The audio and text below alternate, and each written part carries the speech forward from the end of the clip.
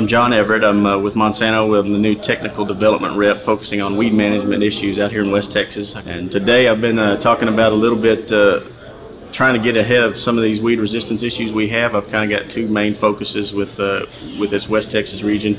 With that, we spent today going over some recommendations and echoing really what the academic folks have been saying for a long time here, and the use of residuals and how they play an active role in keeping Roundup a sustainable herbicide and a sustainable cropping system in West Texas. Even though we've got resistance popping up, Roundup still does a very good job on a number of weeds out here that we can really use Roundup and maintain its longevity out here within this system. So we've got RoundupReadyPlus.com, and it's got a lot of cool stuff there. That we've got all the recommendations for each region there, as well as several different crops that we've got, corn, the three major ones, corn, soybean, and cotton, as well as some of the other grain sorghum and other crops around the regions.